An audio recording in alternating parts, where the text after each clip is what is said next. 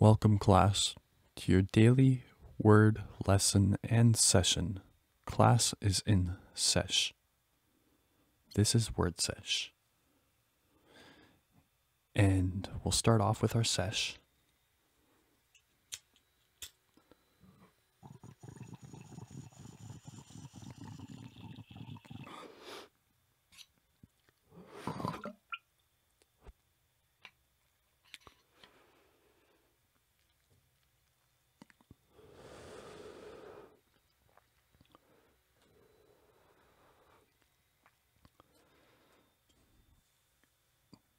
Okay.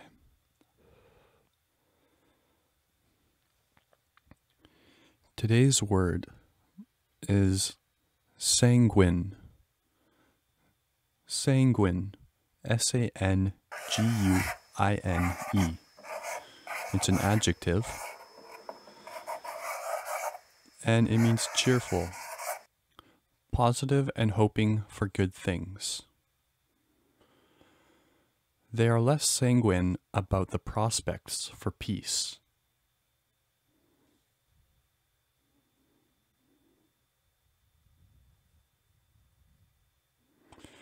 Sanguine can also mean red in color.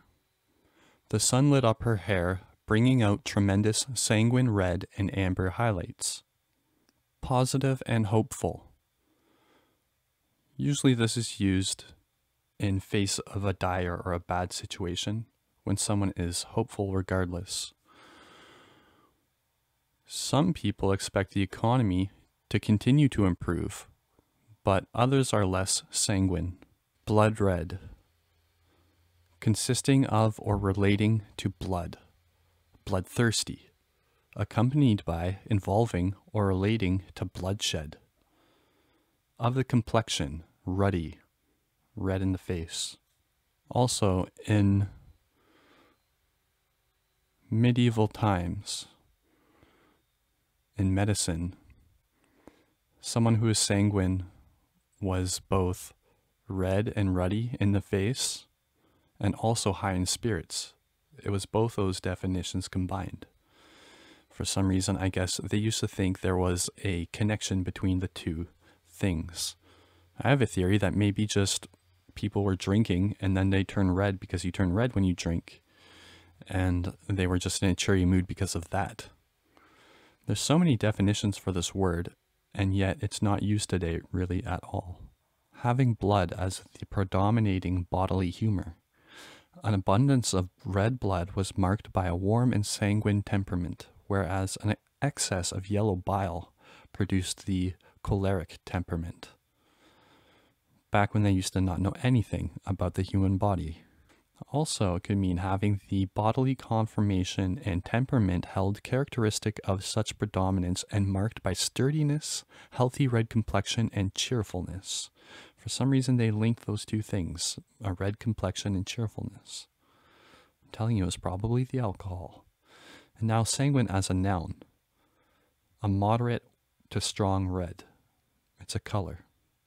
Sanguinely, sanguineness, sanguinity as adjectives. Synonyms for adjective form would be bloodthirsty, bloody, bloody-minded, homicidal, murdering, murderous. This is one of my favorite words, actually. It doesn't really sound like it relates to blood. It's just, it can be used in so many ways. Sang-froid is a word that it is related to, meaning self-possession, especially under strain. It was also a heraldic term from like medieval times in blazoning, which was the process of like making coat of arms and shields and stuff and putting the colors, like the lion head or whatever their logo was. And